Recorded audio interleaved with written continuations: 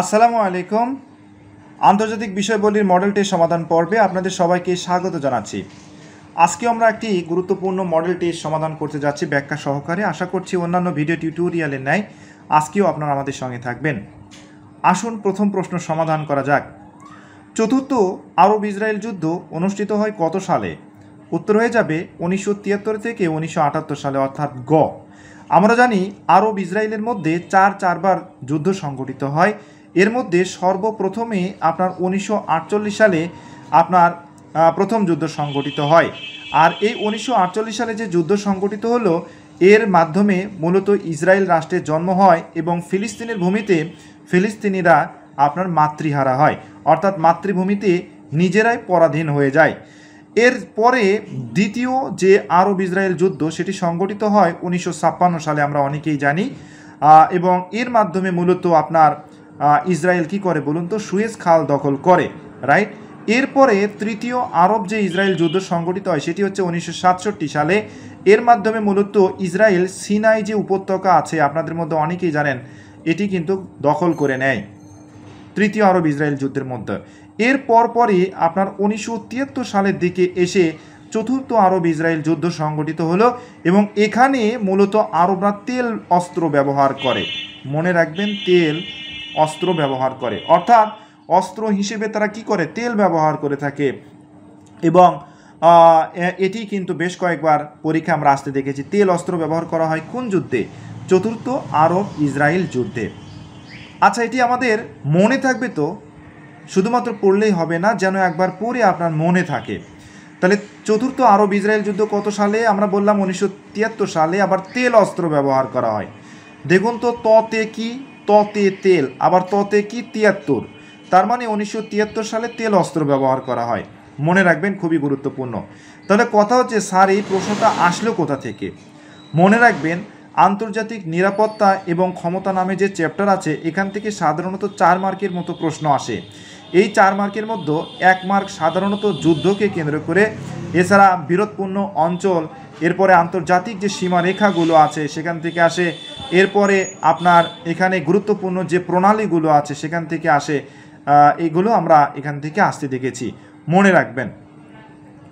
তাহলে আমরা বললাম যে চতুর্থ আরব ইসরায়েল যুদ্ধ অনুষ্ঠিত হলো কত সালে? 1973 সালে। তাহলে উত্তর হয়ে যাবে গ, ততে তেল ততে 73। আমরা এভাবে মনে রাখবো। পরের প্রশ্ন আমরা দেখব, আসিয়ানের 38তম এবং 39তম শীর্ষ সম্মেলন অনুষ্ঠিত হয় 2021 সালে কোথায় বলুন তো? অনুষ্ঠিত হবে ব্রুনাইয়ে। আমরা অনেকেই জানি 2021 সালে ব্রুনাইতে অনুষ্ঠিত হবে 38 এবং 39তম শীর্ষ সম্মেলন।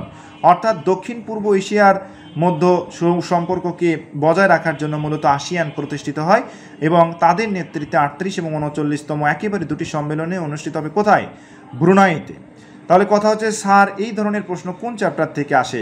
মনে রাখবেন, আন্তর্জাতিক বিষয়গুলির মধ্যে যে 20 মার্কের প্রশ্ন আসে, এর মধ্যে সাম্প্রতিক যে তথ্য আছে এখান থেকে আপনার 4 মার্কের মতো প্রশ্ন আসে। সাম্প্রতিক তথ্যের মধ্যে মনে রাখবেন, একটি প্রশ্ন আপনার অবশ্যই শীর্ষ সম্মেলনকে কেন্দ্র করে আসতে পারে।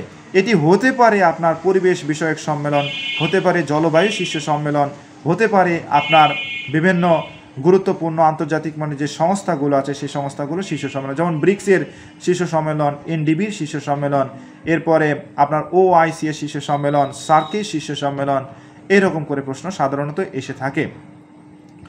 তাহলে এটির উত্তর হয়ে যাবে কি? ব্রুনাই। পরের প্রশ্ন আমরা দেখব, WTO এর সদর দপ্তর কোথায় অবস্থিত বলুন তো? উত্তর হয়ে যাবে জেনেভাতে।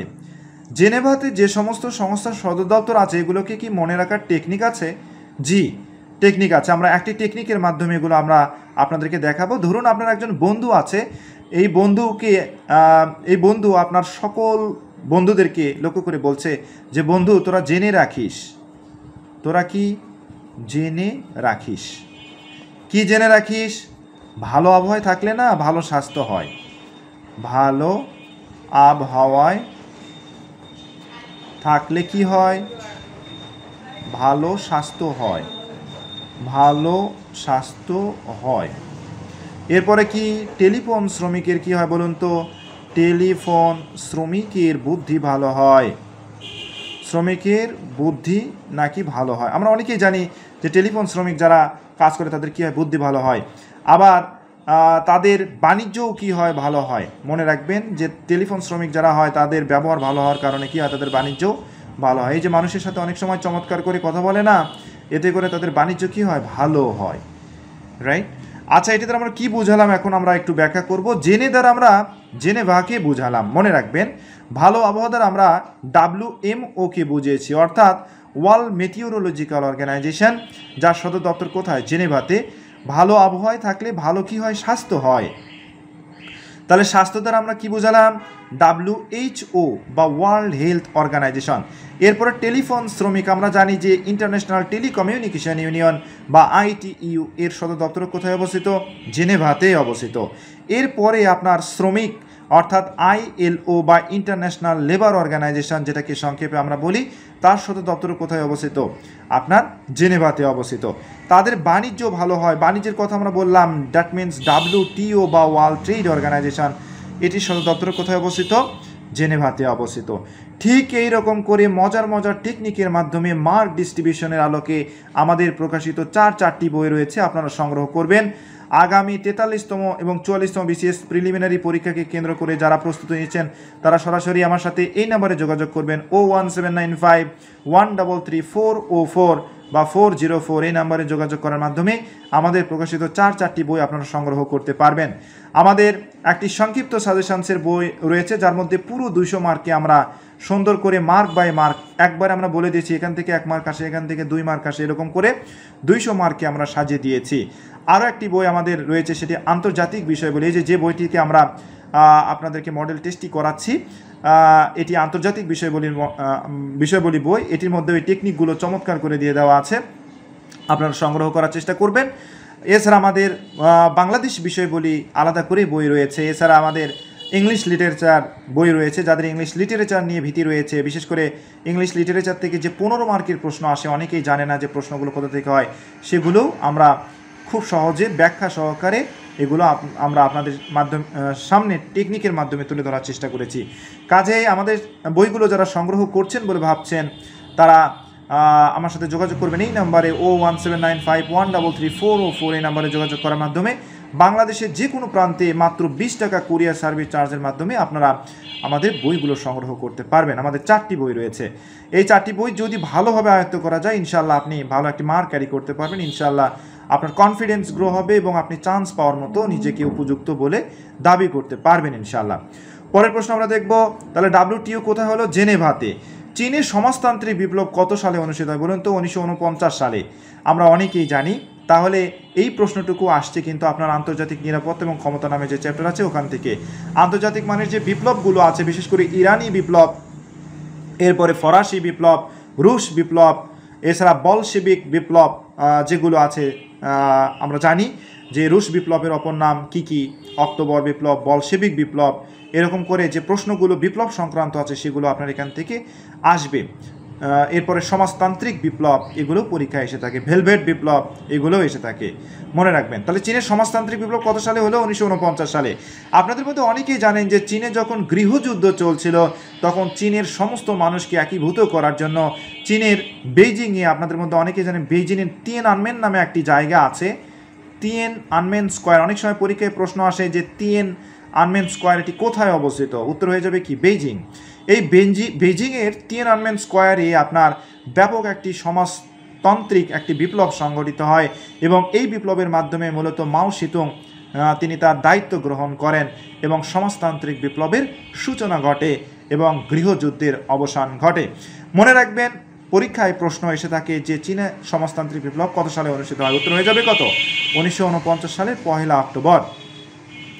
পরের প্রশ্ন আমরা দেখব, promise to keep on life and politics গ্রন্থের রচয়িতা কে বলুন তো, উত্তর হয়ে যাবে জো বাইডেন। আমরা অনেকেই জানি যে মার্কিন যুক্তরাষ্ট্রের 46তম প্রেসিডেন্ট আপনার জো বাইডেন আপনার promise to keep on life and politics নামক এই গ্রন্থটি রচনা করেছেন। আচ্ছা, এটিকে মনে রাখা যাবে কিনা দেখুন তো, মনে রাখা যাবে তো, হ্যাঁ মনে রাখা যাবে। কীভাবে দেখুন, ডোনাল্ড ট্রাম্প কী করেছিল বলুন তো, ডোনাল্ড ট্রাম্প কিন্তু আপনার জনগণের যে প্রস্তাব ছিল সেটি কি করতে পারেন, রাখতে পারেনি, প্রমিস টু কিপ করতে পারেনি। শুধু তাই নয়, জনগণের উপর, জনগণের যে জীবন ছিল সেই জীবনের উপরে বিভিন্ন ধরনের বাধা নিষেধ আরোপ করেছিলেন এবং পলিটিক্সের উপরে তিনি নিষেধাজ্ঞা আরোপ করেছিলেন।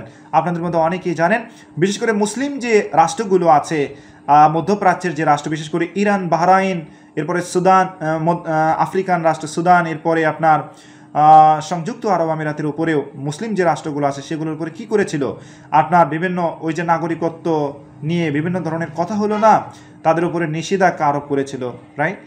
আর জো বাইডেন যখন দায়িত্ব নিলেন তখন তিনি বললেন যে প্রমিস টু কিপ, আমি প্রত্যেকের প্রস্তাব রাখবো, অন লাইফ মানুষের জীবনযাপনের উপরে কোনো বাধা আরোপ করব না এবং পলিটিক্সের উপরেও কোনো নিষেধাজ্ঞা আরোপ করব না।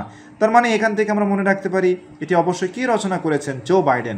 প্রমিস টু কিপ, জো বাইডেনের কথাই হচ্ছে আমি সবসময় প্রমিস করি মানুষের সাথে, মানুষের প্রস্তাবকে আমি রাখবো, রাইট। এরকম করেই তো ভোটে সে জিতে গিয়েছে, আমরা অনেকেই জানি। তাহলে উত্তর কী হয়ে যাবে, জো বাইডেন। তাহলে কথা হচ্ছে যে পৃথিবীর স্বনামধন্য যে গ্রন্থগুলো আছে এই গ্রন্থগুলো কোনগুলো আমরা পড়ব। মনে রাখবেন মার্কিন যুক্তরাষ্ট্রের যে প্রেসিডেন্টগুলো আছে তাদের রচিত গ্রন্থগুলো, এরপরে বিভিন্ন নীতিশাস্ত্রবিদ যারা আছেন, দর্শন শাস্ত্রবিদ যারা আছেন, ইতিহাসবেত্তা যারা আছেন বা ঐতিহাসিক যারা আছেন, তাদের রচিত যে গ্রন্থগুলো আছে সেগুলো আপনার এখান থেকে আসবে।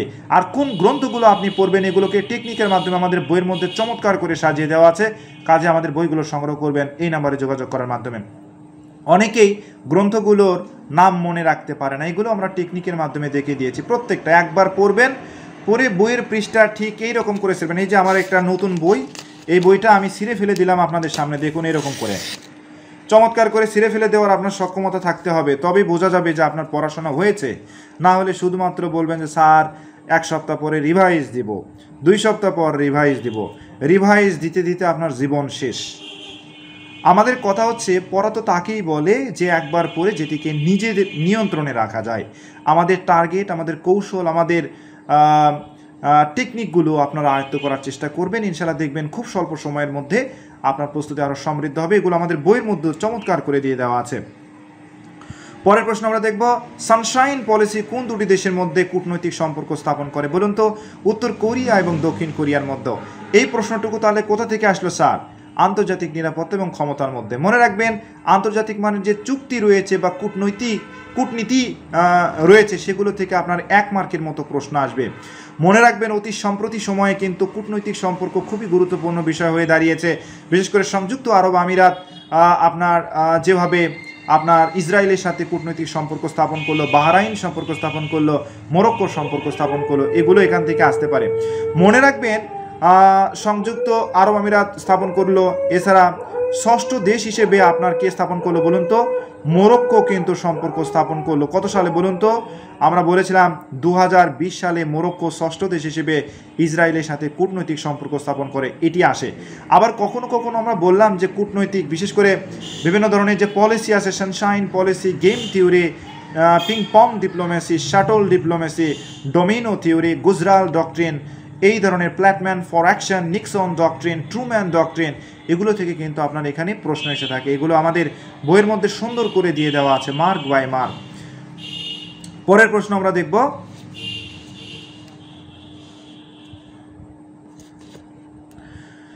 ফেয়ারফ্যাক্স এটি কি বলুন তো? এটি একটি গোয়েন্দা সংস্থা। আচ্ছা, এটিকে মনে রাখবো কিভাবে তাহলে? ফেয়ারফ্যাক্স এটি মনে থাকবে তো? পরীক্ষার হলে যখন যাবেন তখন আপনার মাথায় ঘুরপাক খাবে এটি সম্ভবত সংবাদ সংস্থা, কিন্তু না, এটি একটি গোয়েন্দা সংস্থা। অনেকেই হয়তো বা বিরক্ত হচ্ছেন যারা বিশেষ করে ওই যে বছরের পর বছর পড়াশোনা করছেন, 2 বছর 3 বছর হয়ে গেছে, যাদের মাথার ভিতরে এটা উঠে গেছে, আসলে মুখস্থ করে গেছেন, তারা একটু বিরক্ত হবেন। বাট যারা নতুন পড়াশোনা শুরু করে দিয়েছেন, যারা খুব স্বল্প সময়ের মধ্যে নিজেকে ঝালিয়ে নেওয়ার চেষ্টা করছেন বা নিজেকে প্রস্তুত করার চেষ্টা করছেন, দেখবেন আপনি তাদের সাথে টক্কর দেবেন একবার পড়াশোনা করেই। তাহলে ফেয়ারফ্যাক্স কি? এটি একটি গোয়েন্দা সংস্থা। আচ্ছা, গোয়েন্দাদের কাজ কি বলুন তো? গোয়েন্দাদের কাজ হচ্ছে যে সমস্ত জায়গায় আনফেয়ারমূলক কর্মকাণ্ড ঘটে না, যেখানে দুর্নীতি ঘটে, আনফেয়ারমূলক কর্মকাণ্ড ঘটে, সেগুলোকে কি করা? শনাক্ত করা, তাদের বিরুদ্ধে মামলা মোকদ্দমা করা। এটা কাদের কাজ? গোয়েন্দাদের কাজ। এছাড়া সরকারের বিরুদ্ধে বা সরকারের যে সমস্ত নীতি নির্ধারকগণ আছে তাদের বিরুদ্ধে যারা ষড়যন্ত্র করে তাদেরকে কি করা? খুঁজে বের করা। তাহলে আনফেয়ার যে কর্মকাণ্ডগুলো আছে সেগুলোকে খুঁজে বের করার দায়িত্ব কাদের? গোয়েন্দাদের। তারা আনফেয়ার থেকে ফেয়ার কি মনে রাখা যায় না? অথবা ফেয়ার কর্মকাণ্ড হচ্ছে কিনা গোয়েন্দা বাহিনী এগুলো তদারকি করে, এভাবেও আমরা ভাবতে পারি। তাহলে ফেয়ার ফ্যাক্টস এটি একটি গোয়েন্দা সংস্থা, অবশ্যই এটি সংবাদ সংস্থা নয়। এটিও মনে রাখবেন যে বৈশ্বিক ইতিহাস এবং ভূ রাজনীতি নামে যে চ্যাপ্টার আছে ওখান থেকে এই প্রশ্নটুকু সাধারণত এসেছিল। পরের প্রশ্ন আমরা দেখব কাটার গোনা প্রোটোকল কি? এটা একটি জৈব নিরাপত্তা বিষয়ক চুক্তি। এটিকে মনে রাখা যাবে তো? অবশ্যই মনে রাখা যাবে। আমাদের কথা একটি পূর্ব একবার, এটি যেন আজীবন মনে থাকে। পরত বলে তাকে যেটি হচ্ছে আপনার হৃদয়ে গেঁথে যায়, হৃদয়ঙ্গম করা, শুধু মুখস্থ করা নয়। আমরা দেখুন কাটার গোনা প্রোটোকলের কথা বলছি। কথায় কথায় বলে না যে অস্ট্রেলিয়া ক্রিকেট দল বাংলাদেশে ক্রিকেট খেলতে আসবে, কী হবে? জৈব বলয় সুরক্ষা তাদেরকে দিতে হবে। জৈব বলয় সুরক্ষা বোঝেন? এটি দ্বারা মূলত বোঝায় যে কাঁটা তারের বেড়া দিতে হবে। কি বলুন তো, এই যে কাঁটা তারের বেড়া, বগুড়া তথা উত্তরাঞ্চলে যারা আছে দেখবেন যে কাঁটার গুণা বলে একটা কথা আছে, দেখবেন যে কাঁটার গোনা, ফেন্স ইংরেজিতে যেটাকে বলে। এই যে এরকম করে কাঁটার গোনা থাকে না, দেখবেন স্টেডিয়ামে যে খেলাগুলো হয়। অস্ট্রেলিয়া ক্রিকেট দল কি বলেছিল যে আমরা বাংলাদেশে ক্রিকেট খেলতে যেতে পারি, বাট ক্যামেরাম্যান যারা থাকবে তারা কাঁটা তারার যে বেড়া আছে সেগুলোর বাইরে থাকবে, এখানে কোনো দর্শক প্রবেশ করতে পারবে না। এছাড়া আমাদেরকে জৈব বলয় মানে সুরক্ষা দিতে হবে, কাঁটা তারের বেড়া দিতে হবে, যেন আমাদের সামনে কেউ না আসে, সাংবাদিকেরাও যেন না আসতে পারে। এরকম করে বলেছিল না? এই যে জৈব বলয় থেকে জৈব নিরাপত্তা বিষয়ক চুক্তি, কাঁটার গোনা প্রোটোকল, তার মানে এটি কি? জৈব নিরাপত্তা বিষয়ক চুক্তি। তাহলে কথা হচ্ছে স্যার এই প্রশ্নটুকু আসলো কোথা থেকে? এটি মূলত এসেছে আন্তর্জাতিক পরিবেশ ও কূটনীতি নামে যে চ্যাপ্টার আছে ওখান থেকে প্রোটোকলকে কেন্দ্র করে 1 মার্কের প্রশ্ন আসে, মনে রাখবেন। বিশেষ করে মন্ট্রিল প্রোটোকল, কিয়োটো প্রোটোকল, এরপরে কাটার গোনা প্রোটোকল, এখান থেকে প্রশ্ন এসে থাকে। এগুলো আমাদের বইয়ের মধ্যে দিয়ে দেওয়া আছে। তাহলে জৈব নিরাপত্তা বিষয়ক চুক্তি আমরা দেখলাম। পরের প্রশ্ন আমরা দেখব, এটি কি বলুন তো? লাইন অফ কন্ট্রোল কোন দেশের সীমারেখা? অবশ্যই ভারত এবং পাকিস্তানের মধ্যে সীমারেখা। আচ্ছা, এটিকে মনে রাখা যাবে কিনা? লাইন অফ কন্ট্রোল, কথায় কথায় বলে ভারত এবং পাকিস্তানের লোকেরা যেখানেই থাকে সেখানে লোকদের মধ্যে কি নেই? কন্ট্রোল নেই। অর্থাৎ দেখবেন যে মারমার কাট স্বভাবের মতো আচার আচরণ। অর্থাৎ পাকিস্তানের লোক ভারতকে দেখতে পারে না, ভারতের লোক পাকিস্তানের লোকদের মধ্যে কি করতে পারে না? দেখতে পারে না। দ্যাট মিনস তাদের মধ্যে কোনো কন্ট্রোল নেই। আবার এটিকে আমরা অন্যভাবেও ভাবতে পারি যে আপনার একজন দাদু আছে, তিনি কি রোগে আক্রান্ত? ডায়াবেটিস রোগে আক্রান্ত। ডায়াবেটিস হলে কি চিনি খাওয়া যাবে? চিনি জাতীয় খাবার না। তখন আপনি আপনার দাদুকে বলছেন, দাদু ভাপা পিঠা কন্ট্রোল করে খাও। কি বলুন তো? ভাপা পিঠা, ভাতে কি ভারত, পাতে কি পাকিস্তান, ভাপা পিঠা কি করে খাও? কন্ট্রোল করে খাও। তাছাড়া কি হবে? ডায়াবেটিস বেড়ে যাবে। তাহলে আমরা এইভাবে ভাববো যে লাইন অফ কন্ট্রোল আপনার ভারত এবং পাকিস্তানের মধ্যে রয়েছে। তবে মনে রাখবেন যে লাইন অফ অ্যাকচুয়াল কন্ট্রোল নামে আছে, সেটি আবার কিন্তু চীন এবং ভারতের মধ্যে। লাইন অফ অ্যাকচুয়াল কন্ট্রোল, আর এটি হচ্ছে শুধু কন্ট্রোল। পরের প্রশ্ন আমরা দেখব, ক্রমহ্রাসমান হারে ওজোন স্তর ক্ষয়কারী উপাদান বিলীনের বিষয়টি কোন চুক্তিতে বলা হয়েছে বলুন তো? উত্তর হয়ে যাবে মন্ট্রিল প্রোটোকল। এটিকে মনে রাখবো কিভাবে? মন্ট্রিল প্রোটোকলের কথা, ক্রমহ্রাসমান হারে ওজোন স্তর ক্ষয়কারী উপাদান, ওজনের কথা আছে কিনা? অবশ্যই আছে, ওজন, রাইট। কথায় কথায় বলে যে বিলিয়ন বিলিয়ন, ট্রিলিয়ন ট্রিলিয়ন, এই যে ট্রিলিয়ন ওজনের কথা আমরা অনেকেই বলি। এই যে জাহাজ সমুদ্রের মধ্যে যেগুলো ভাসে সেগুলো বিলিয়ন বিলিয়ন, ট্রিলিয়ন ওজন কি করে? ভর বহন করে বা ওজন বহন করে, রাইট। আমরা এখান থেকে মনে রাখবো ট্রিলিয়ন থেকে মন্ট্রিল প্রোটোকলে কিসের কথা বলা আছে? ওজন স্তর ক্ষয়কারী উপাদানের কথা বলা আছে। আপনাদের মধ্যে অনেকেই জানেন যে মন্ট্রিল প্রোটোকল এটি মূলত 1987 সালের দিকে সংগঠিত হয়েছিল, আর 1989 সালের দিকে এটি কার্যকর হয়। আর মন্ট্রিল প্রোটোকলে বলা হয়েছিল যে ওজন স্তর ক্ষয়কারী যে সমস্ত উপাদানগুলো আছে এগুলো নিয়ন্ত্রণের জন্য কাজ করতে হবে এবং বিশ্বের তাপমাত্রা যেন বেড়ে না যায় এই জন্য কাজ করতে হবে। এই জন্য মূলত মন্ট্রিল প্রোটোকল হয়েছিল, আপনাদের মতো অনেকে এটি জানেন। তাহলে কি হবে? ট্রিল থেকে মন্ট্রিল। আর এখানে কিসের কথা বলা আছে? মন্ট্রিল ওজনের কথা বলা আছে, মনে রাখবেন। তাহলে উত্তর হয়ে যাবে কি? Montreal protocol. তাছাড়া পরীক্ষার হলে অপশন থাকবে কি জানেন? কিয়োটো প্রোটোকল, কাটার গোনা প্রোটোকল। তাহলে সেক্ষেত্রে কিন্তু মাথার ভিতরে প্যাঁচ লেগে যেতে পারে। তাহলে উত্তর হয়ে যাবে কি? Montreal protocol. পরের প্রশ্ন আমরা দেখব, কিয়োটো চুক্তি কত সালে স্বাক্ষরিত হয়? 1997 সালে। আমরা অনেকেই জানি জাপানের কিয়োটো শহরে 1997 সালের দিকে এসে বিশ্বের তাপমাত্রাকে নিয়ন্ত্রণ করার জন্য বা তাপমাত্রা হ্রাস করার জন্য আপনার এই চুক্তিটি স্বাক্ষরিত হয়। এটিও কিন্তু আপনার আন্তর্জাতিক নিরাপত্তা এবং যে ক্ষমতা নামে যে চ্যাপ্টার আছে সেখান থেকে এসেছিল যে কিয়োটো চুক্তি। এটিকে আমরা মনে রাখবো কীভাবে, দেখুন তো কি এ টোতে কি বলুন তো, টোতে আবার তাপমাত্রা, উচ্চারণ কিন্তু হচ্ছে রাইট তাপমাত্রা। তার মানে কিয়োটো প্রোটোকলে কোন বিষয়ের কথা বলা আছে? তাপমাত্রা নিয়ন্ত্রণের কথা বলা আছে বা তাপমাত্রা হ্রাসের কথা বলা আছে। ঠিক এরকম করে আমাদের বইগুলোতে দেওয়া আছে। তাহলে আমি আর একবার বলছি, 01795133404 এই নাম্বারে যোগাযোগ করবেন আমার সাথে। সরাসরি বইগুলো বাংলাদেশের যে কোনো প্রান্তে মাত্র 20 টাকা কুরিয়ার সার্ভিস চার্জের মাধ্যমে আমরা সাধারণত পাঠিয়ে থাকি। পরের প্রশ্ন আমরা দেখব, 2020 সালে শান্তিতে নোবেল পুরস্কার লাভ করে কারা? বলুন তো।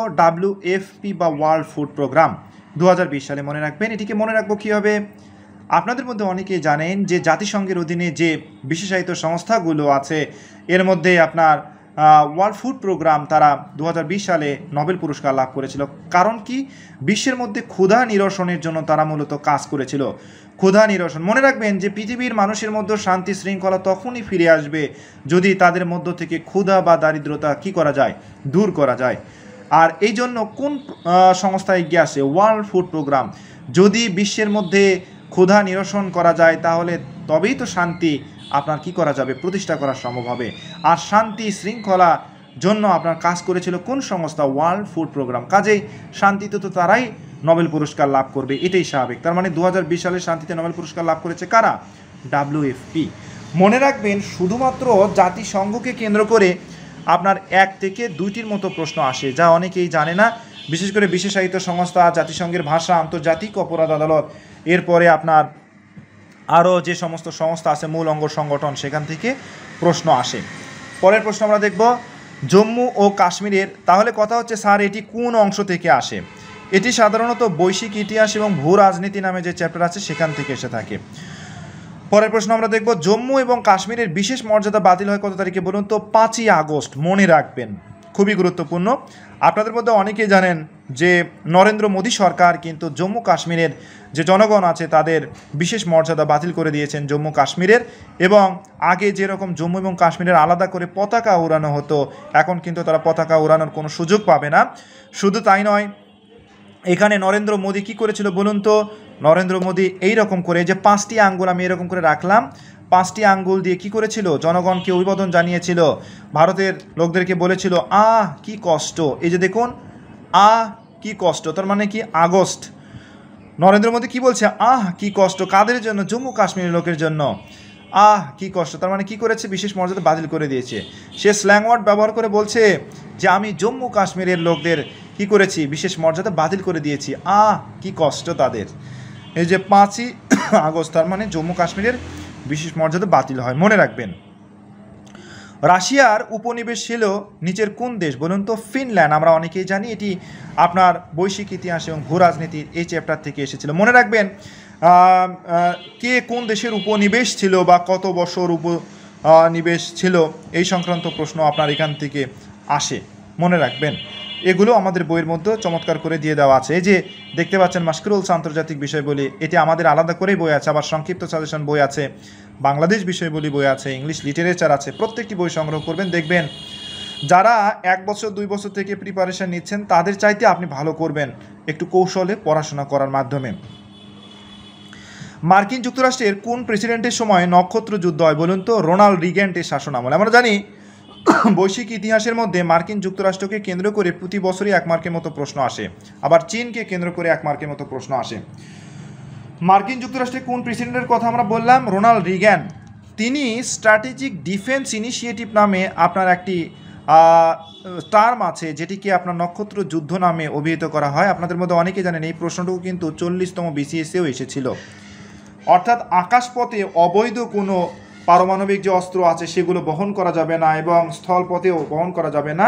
এই জন্য তিনি একটি নীতি প্রবর্তন করেছিলেন, যেটি পরবর্তীতে স্ট্র্যাটেজিক ডিফেন্স ইনিশিয়েটিভ বা নক্ষত্র যুদ্ধ বা তারকা যুদ্ধ নামে খ্যাতি লাভ করেছিল। মনে রাখবেন এটিও কখনো কখনো এসে থাকে। এবং মার্কিন যুক্তরাষ্ট্রের একমাত্রই তিনি প্রেসিডেন্ট ছিলেন যিনি একজন অভিনেতা ছিলেন, আমরা অনেকেই জানি। সুভা কোন দেশের রাজধানী ছিল? বলুন তো। সুভা অবশ্যই ফিজির রাজধানী কি ছিল? সুভা। এটি ওশেনিয়া অঞ্চলের একটি দেশ, এখান থেকে সাধারণত এসে থাকে। সম্প্রতি আলোচিত কান্দাহার শহর কোথায় অবস্থিত? বলুন তো। আফগানিস্তানে। এটিকে মনে রাখবো কীভাবে তাহলে? মনে রাখবেন পৃথিবীর গুরুত্বপূর্ণ যে শহর, যেমন ইদলিব কোথায় অবস্থিত, কান্দাহার শহর কোথায় অবস্থিত, ফালুজা কোথায় অবস্থিত, তারপরে আপনার এরকম করে যেমন বালাকোট কোথায় অবস্থিত, এরকম করে কিছু গুরুত্বপূর্ণ প্রশ্ন এই অংশে এসে থাকে। এটিও বৈশ্বিক ইতিহাস এবং ভূরাজনীতির মধ্য থেকে এসে থাকে। এটিকে মনে রাখবো কী হবে, কান্দাহার। আফগানিস্তানে মার্কিন যুক্তরাষ্ট্র যেভাবে হামলা চালিয়েছে, সেই আফগানিস্তানের লোকদের কি ছিল না বলুন তো, কান্নার রোল ছিল, রাইট, কান্নার রোল ছিল না। মার্কিন যুক্তরাষ্ট্রে যেভাবে অত্যাচার নির্যাতন করেছে আফগানিস্তানে, বর্তমানে কিন্তু আফগানিস্তান থেকে কি করেছে, মার্কিন সৈন্যরা নিজেদেরকে প্রত্যাহার করে নিয়েছে। আপনাদের মধ্যে অনেকে জানেন যে আফগানিস্তান এবং মার্কিন যুক্তরাষ্ট্রের মধ্যে ঐতিহাসিক একটি চুক্তি স্বাক্ষরিত হয়েছে, সেটিও কিন্তু পরীক্ষার জন্য গুরুত্বপূর্ণ। তাহলে আফগানিস্তানের লোকেরা কি করত, কান্নাকাটি করত বেশি, যখন মার্কিন যুক্তরাষ্ট্র কি করত, নিয়ন্ত্রণ করত, সেখানে হামলা চালাতো অতর্কিত। জাস্ট এখান থেকে আমরা মনে রাখবো যে কান্দাকাটি থেকে কোথায়, আফগানিস্তানের কথা মনে রাখবো। এবিসি নিউজ কোন দেশ ভিত্তিক, এটি অবশ্যই অস্ট্রেলিয়া ভিত্তিক। মনে রাখবেন এটিকে, তাহলে আমরা কীভাবে মনে রাখব, মাফ করবেন, অস্ট্রেলিয়া ভিত্তিক। দেখবেন ইংল্যান্ডের লোকের কথা আবার আমেরিকার যে লোকের কথা, তাদের ইংরেজির মধ্যে কিন্তু রাত দিন পার্থক্য। আপনাদের মধ্যে অনেকে জানেন তাদের প্রোনাউন্সিয়েশনের মধ্যেও কিন্তু পার্থক্য রয়েছে। বাট অস্ট্রেলিয়ার যে লোকগুলো আছে তাদের ইংরেজি বলার কিন্তু স্টাইল আবার অনেক সুন্দর। দেখবেন তারা ভিন্ন স্টাইলে এবং সাধারণত দ্রুত ইংরেজিতে কথা বলার চেষ্টা করে এবং তাদের কথা বলার স্টাইল লিটল বিট ডিফারেন্ট, আমরা কিন্তু অনেকেই জানি। তাহলে এবিসি নিউজ কোন দেশ ভিত্তিক, অবশ্যই অস্ট্রেলিয়া ভিত্তিক। এবিসি তার মানে এটি ল্যাঙ্গুয়েজের সাথে সম্পর্কিত। এবিসি এটি একটি নিউজ সংবাদ সংস্থা, এটি কোন দেশের, অস্ট্রেলিয়া। জাস্ট মনে রাখবো এইভাবে। কোন সম্মেলনের মাধ্যমে জাতিসংঘে ভেটো প্রদান করার ক্ষমতা প্রদান করা বলুন তো, ইয়াল্টা সম্মেলনের মাধ্যমে। আমরা অনেকেই জানি সান ফ্রান্সিসকো সম্মেলনের মাধ্যমে সর্বশেষ 1945 সালে 24শে অক্টোবর কী হয়েছে, জাতিসংঘ প্রতিষ্ঠিত হয়েছে। মস্কো সম্মেলনে সর্বপ্রথম জাতিসংঘ শব্দ ব্যবহার করেন কে, ফ্র্যাঙ্কলিন ডি রুজভেল্ট। আপনাদের মধ্যে অনেকেই জানেন। আবার জাতিসংঘ প্রতিষ্ঠার ক্ষেত্রে সর্বপ্রথম সম্মেলন কোনটি ছিল, লন্ডন। আর ভেটো প্রদান অর্থাৎ নিরাপত্তা পরিষদ গঠন করার কথাও কিন্তু এই ইয়াল্টা সম্মেলনের মাধ্যমে সাধারণত এসেছে, ভেটো প্রদান করার কথা। অনেক সময় কথায় কথায় বলে না যে ইয়া আল্লাহ তুই ভেটো প্রদান করলো, এরকম করে অনেক সময় বলে না, ভেটো প্রদান করলো। আমাদের বগুড়ার ভাষা কিন্তু এরকম করে বলে, ভেটো প্রদান করবে। অর্থাৎ অনেক সময় বলে না যে ইয়া আল্লাহ, ইয়া, এই যে ইয়া আল্লাহ কি করলো, ভেটো প্রদান করলো। হাই রে, ইয়া আল্লাহ সে না ভেটো প্রদান করলো রে, এরকম করে আমরা মনে রাখতে পারি। পরের প্রশ্ন আমরা দেখব, বর্তমানে আন্তর্জাতিক অপরাধ আদালতের ভাষা কতটি বলুন তো। এটি হচ্ছে ইন্টারন্যাশনাল ক্রিমিনাল কোর্ট। মনে রাখবেন এটি কিন্তু আইসিসি, এর হচ্ছে 6টি। আবার যদি এই প্রশ্নটুকু এরকম করে আসে যে আইসিজে আন্তর্জাতিক অপরাধ আদালতের ভাষা কয়টি, সেক্ষেত্রে কিন্তু উত্তর হয়ে যাবে 2টি। মনে রাখবেন এটি হচ্ছে আইসিসি, এর ভাষা কয়টি, 6টি। মনে রাখবেন পৃথিবীর গুরুত্বপূর্ণ যে সংস্থাগুলো আছে, এই সংস্থাগুলোর ভাষাও কিন্তু পরীক্ষার জন্য গুরুত্বপূর্ণ, এগুলো এসে থাকে। যেমন জাতিসংঘের ভাষা কয়টি বলুন তো, 6টি। এই 6টিকে আমরা একটি টেকনিকের মাধ্যমে মনে রাখবো, মাশরাফি বলে। মাশরাফিকে সবাই পছন্দ করে, সে সবসময় শান্তি পছন্দ করে। যেহেতু শান্তি পছন্দ করে আর জাতিসংঘ শান্তি নিয়েই কাজ করে, তার মানে মাশরাফি আমরা টেকনিক দিয়েছি যে জাতিসংঘের ভাষা কয়টি, 6টি। এম দ্বারা মান্দারিন, এ দ্বারা অ্যারাবিক, এ দ্বারা স্প্যানিশ, আর দ্বারা রুশ, এর দ্বারা কি ফ্রেঞ্চ, ই দ্বারা কি ইংলিশ, এ দ্বারা তো আমরা আগে বলেছি অ্যারাবিক। তার মানে জাতিসংঘের ভাষা 6টি। আবার অনেক সময় কথায় কথায় বলে যে বন্ধু তুই বড় নেতা হয়ে গেছিস রে, নেতা, এই যে নেতা, নেতা থেকে কি ন্যাটো, ন্যাটোর ভাষা কয়টি, 2টি। অনেক সময় বলে না যে তুই তো নেতা হয়ে গেছিস রে, তুই স্যারদেরকে যেভাবে হুমকি দেস, তুই তো পরীক্ষার ফি দিবি না, তুই বড় নেতা হয়ে গেছিস, পরীক্ষার ফি দিবি না। এই যে FE, শিক্ষকেরা অনেক সময় বলে না যে তুই বড় নেতা হয়ে গেছিস, পরীক্ষার ফি দিবি না। এই যে F থেকে কি ফ্রেঞ্চ, ইতে কি ইংলিশ। তার মানে ন্যাটো এর ভাষা 2টি, একটি হচ্ছে ফ্রেঞ্চ, একটি হচ্ছে ইংলিশ। আবার কথায় কথায় বলে জানিস ফায়েজ না আমার একজন বন্ধু। কী ধরনের বন্ধু, পুলিশ। ফায়েজ আমার একজন বন্ধু যে কিনা পুলিশ। তার মানে ইন্টারপোলের ভাষা কয়টি, 4টি। ইন্টারপোল কি, পুলিশি সংস্থা। ফায়েজ দ্বারা আমরা কি বুঝালাম, এফ দ্বারা ফ্রেঞ্চ, এ দ্বারা অ্যারাবিক, ই দ্বারা ইংলিশ, এ দ্বারা স্প্যানিশ। তার মানে ইন্টারপোলের ভাষা 4টি, একটি হচ্ছে ফ্রেঞ্চ, একটি হচ্ছে অ্যারাবিক, একটি হচ্ছে ইংলিশ, একটি হচ্ছে স্প্যানিশ। ঠিক এইরকম করে মজার টেকনিকের মাধ্যমে আমরা মডেল টেস্টগুলো আমরা সুন্দর করে সাজানোর চেষ্টা করেছি। আমরা 4টি বই রচনা করেছি। এই যে এই বই থেকে আমরা এই মডেল টেস্টটুকু সাধারণত সমাধান করলাম। এটি আমাদের নতুন প্রকাশিত বই। দেখুন মাস্কুরুলস আন্তর্জাতিক বিষয় বলি, এইরকম করে আমাদের 4টা বই আছে। একটা হচ্ছে সংক্ষিপ্ত সাজেশনস, একটি হচ্ছে মাশকুরুলস আন্তর্জাতিক বিষয়বলি, একটি হচ্ছে মাশকুরুলস বাংলাদেশ বিষয়বলি, একটি ইংলিশ লিটারেচার। সংক্ষিপ্ত সাজেশনসের মধ্যে পুরো 200 মার্কই দিয়ে দেওয়া আছে। যারা আমাদের বইগুলো সংগ্রহ করছেন বলে ভাবছেন, আরও একবার উদাত্ত আহ্বান রেখে সর্বশেষে আমরা আগামী ভিডিও টিউটোরিয়াল দেখার উদাত্ত আহ্বান জানিয়ে সবার সুস্থতা, দীর্ঘায়ু এবং মঙ্গল কামনা করে এবং আমার নিজের জন্য দোয়া চেয়ে আজকের মতো এখানে শেষ করছি। আল্লাহ হাফেজ।